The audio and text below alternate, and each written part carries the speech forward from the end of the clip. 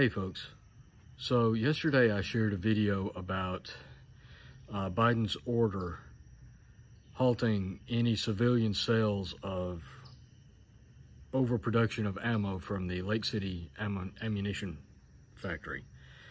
Now, just to refresh everybody, the Lake City ammunition plant is owned by the United States government to produce ammo for the U.S. military. However, it's run under contract by Winchester. And part of the incentive for them to run the plant for the U.S. government was that they would get to sell any overproduction on the civilian market. Biden's order instructed Winchester to halt all sales to the civilian market. Now, yesterday I was talking about how this was a backdoor gun control attempt, a way for them to tighten the stranglehold on people trying to exercise their Second Amendment rights, because the one gun that the left hates, and they, don't get me wrong, they hate all guns that aren't owned by them or those that follow them.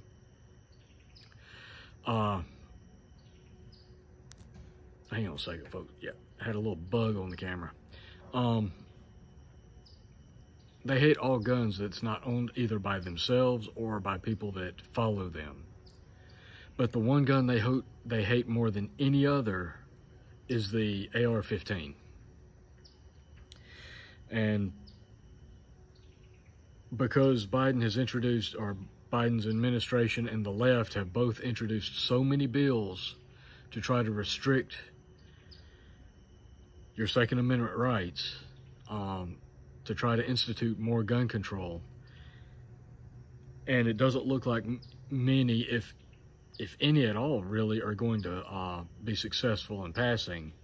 There might be a couple that have a chance. It looks like this was a way for him to kind of restrict some control, or restrict the ability to use an AR-15 by restricting the supply of the 223 or the 5.56 ammo, specifically the M855 and the SS109, the green tip, so-called armor-piercing ammo. Anyway, that's the way I discussed it yesterday, that it was a backdoor gun control attempt.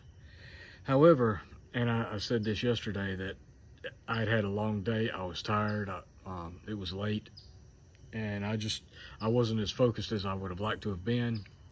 Later on last night, I got to thinking more about it, and I thought of something that I hadn't thought of before and that I didn't include in that video, and I want to cover that now. There could be another reason for cutting off the supply of green tip ammo. Now, obviously, I still believe that a backdoor attempt to restrict your use of the AR-15 by restricting the availability of the ammo for it is still one of the reasons for that order. But again, last night I thought about another possible reason. So it's almost like a double barbed order, you might say. There's two functions to this order, now that I think about it. First is the gun control. But over the past several months, since Russia invaded Ukraine, and even before that, we've seen a lot of saber rattling between governments. We've seen massive food shortages instituted, or aggravated, I should say, by lockdowns during the pandemic, by severe weather, war in Ukraine, among other things. And what we're seeing, and what we have been seeing, and what we're going to continue to see, is countries are starting to really lock down on exporting any food that they produce, particularly grains. We've seen it in India. We've seen it in China. Ukraine's not able to export anything because of the war. And multiple countries are halting any exports. They're banning exports of grains particularly, but food in general. Sugar is another item that's recently been banned. I believe it was by India, if I'm not mistaken. I could be mistaken about that. We've been seeing a lot of that. And in addition to halting exporting food, countries are trying to import more. They're halting exports, but they're trying to import more. They're stocking food amid the coming food shortage, the famine. And this is not just a mere food shortage. We're walking into a famine. Make no mistake about it. But we're seeing countries ban exports, import more. They're stocking food. They're arming their militaries to the teeth, and they're positioning themselves all around the world strategically. For instance, Russia has signed a treaty with Nicaragua, allowing Russian troops, ships, and aircraft to enter the country under law enforcement, humanitarian support, and rescue missions and training exercises, supposedly. At least that's the reasons being given. But it does specify that they're being allowed there for law enforcement purposes, in addition to the other, as well as joint exercises. So we're seeing that. We're seeing the United States trying to expand bases in Oceania. There's talk of that. We're seeing China look at starting a base or building a base in the Solomon Islands. Now, this is just rumor at this point. Beijing is saying that they have no intention of doing this. The Solomon Islands are saying that they will not allow a Chinese base in their waters. Australia is saying it would be a hard red line for them, for China to build a base there. But there has to be a reason for all of this talk, you know. If China has no intention of building a base there, there wouldn't be all this talk. And we've seen over the past few months an increasing amount of Chinese naval activity near Australia, which leads to the suspicion that there is an intent there to possibly build a base in that area. I do believe Australia has agreed to create a nuclear naval base there with the United States.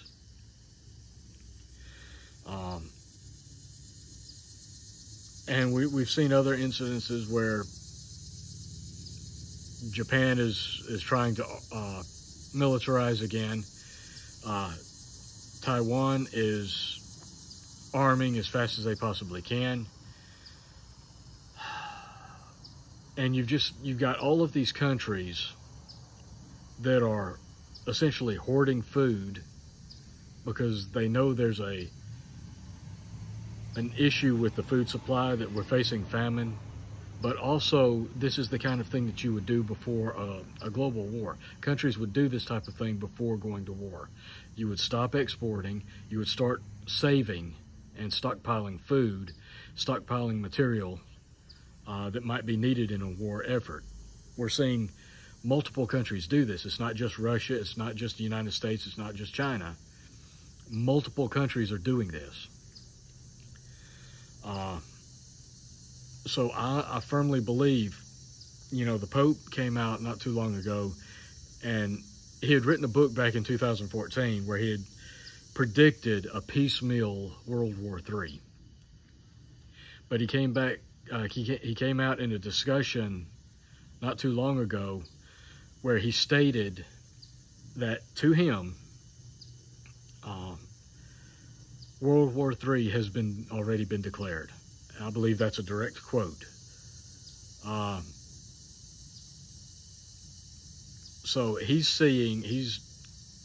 communication, his discussions with world leaders has led him to believe that World War III has already been declared. I would agree, because right now you're seeing all these nations arm their militaries, they're expanding their militaries, they're increasing military spending.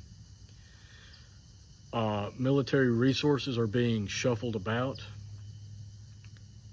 Food is not being exported in the numbers it was. Most countries are restricting exports, while at the same time either importing or stockpiling what they do have.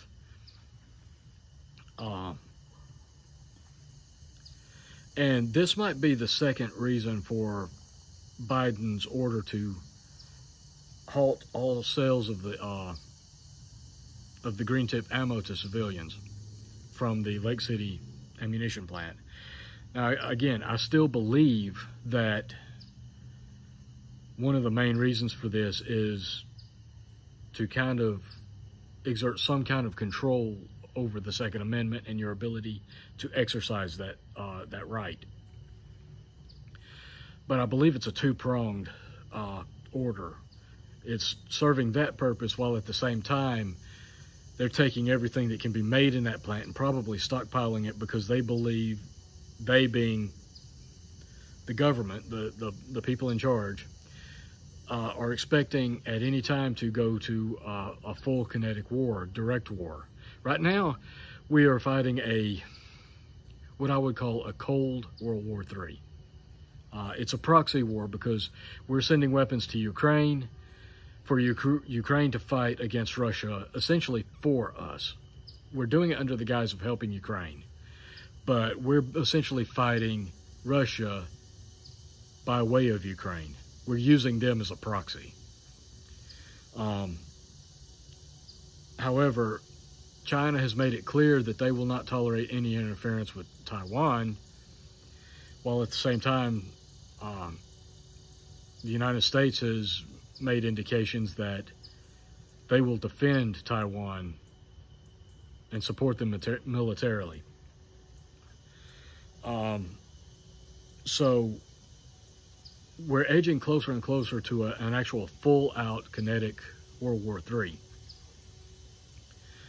And I believe that with the risk of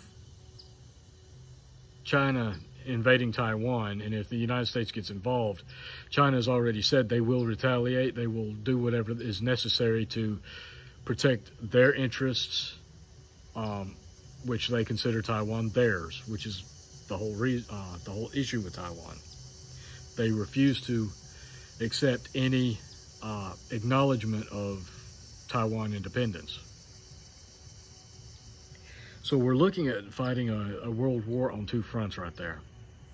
You already see countries taking sides. You know, Turkey's kind of riding the fence. India, Iran, Saudi Arabia, they've already picked sides. They're siding with Russia. Russia and China are kind of solidifying their friendship. I have no idea what that noise is.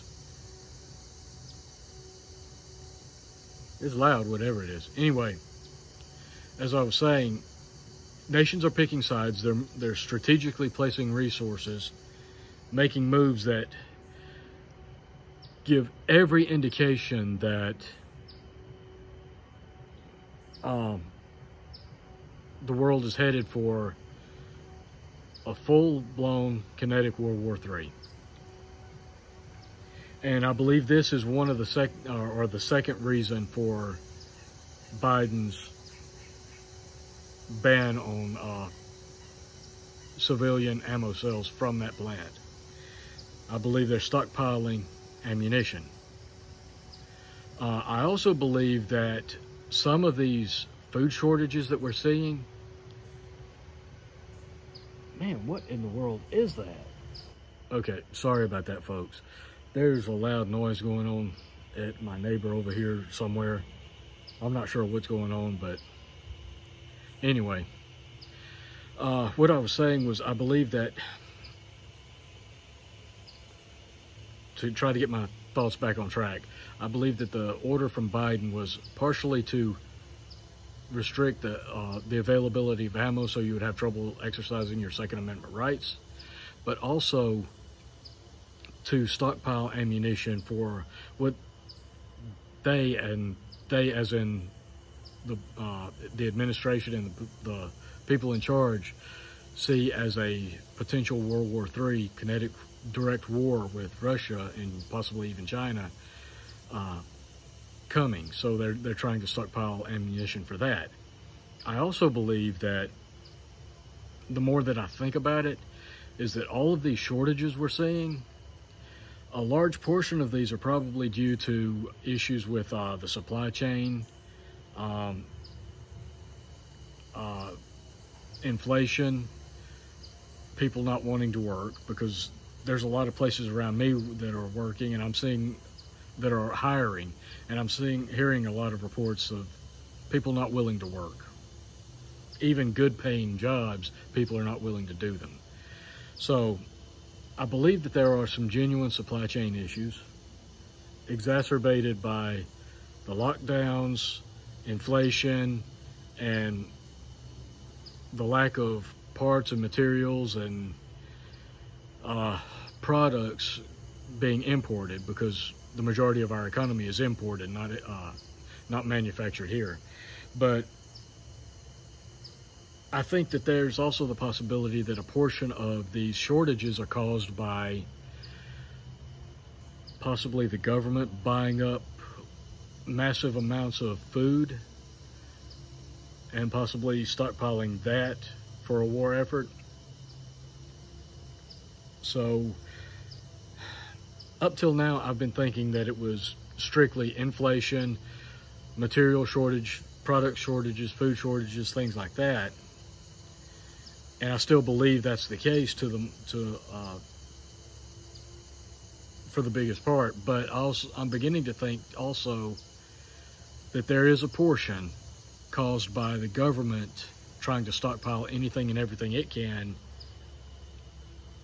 in preparation for a war effort. So continue prepping, folks. Continue stockpiling. Stack food as fast as you possibly can. We do have a famine coming. And it's going to get worse. It's going to be easier on us here in the United States than it is in a lot of other places, but it's still going to be bad here. Things are going to be either completely unavailable, or if they are available, they're just going to be too expensive to buy. And I think it's going to be more of the latter than the former. The same goes with ammo. Because of this Biden order, it's going to create scarcity. So, and I've heard a couple of people talk about this, about how back in World War II, ammo was unavailable due to the war effort. You know, everything ammo-wise was being sent overseas, produced and sent overseas. There was nothing available here, and the only reason people could hunt is because they had bought ammo before the war, and they had that to make do with, to basically last them for a little while anyway. So, as much as I hate to be one of the ones to tell you, because I don't like to encourage people to panic shop. I don't like to encourage people to make product runs and hoard and all that stuff. But we know what's coming. High prices. Man, it's been a long week. I am so sorry. High prices, shortages, product unavailability, limited products. So I would strongly advise, you should have been stacking ammo before now. You should have been stacking food before now. But if you haven't, do it now. You've got to double down. Stack it as fast as you can. Food and ammo. Make sure you've got plenty of ammo for whatever guns that you have. Because if we do go into a full-blown World War III, where we have boots on the ground and planes in the air in direct conflict with Russia or China, either one or both, then you're going to see supplies here at home dry up.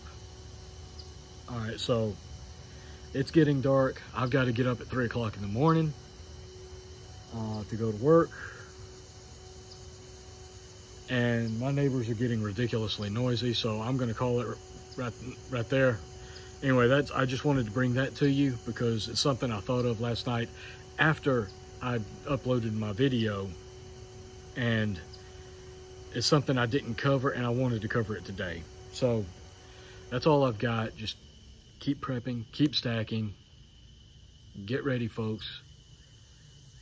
We have no idea what's coming, and you just got to prepare the best you can. Stack food, stack ammo for your guns.